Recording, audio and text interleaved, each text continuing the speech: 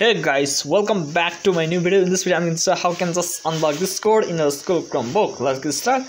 If your school administrator has just blocked the Discord in your school, then I'll show you the way and technique how you can just unblock easily. So let's begin. First of all, you need to just go to the google.com, then go to the URL bar. Now here you need to paste this URL. Here you can see blockaway.net.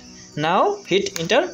After you pasted the URL, then here you need to type the Discord URL, discord.com. then here you need to click on the go button. Here you can see, then wait for it to load. The proxy is launching. Here you can see, then wait, and it may take up to 10 seconds according to the speed of your internet, and boom, here you can see the Discord is successfully unblocked.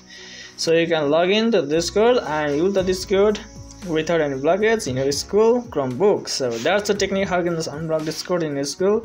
If this video helps, make sure to like the video, and if you're new here, make sure to hit the subscribe. I'll see you in the next one. Bye.